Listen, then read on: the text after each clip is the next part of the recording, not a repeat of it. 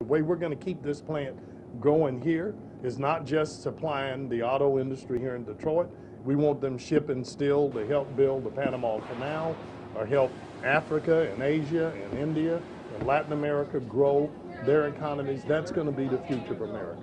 People on the line and in the mills and in the plants who look at something and say, we can do that better, and they work with management. This plant, for some years, has convened groups of people, workers and managers, together to figure out how do we continue to make this more productive. This stuff doesn't happen by accident. You outsource these jobs, you lose that innovation. It's done in Korea then instead of the United States, and this plant wouldn't be more this productive if we weren't making steel in lots of different places in this country now.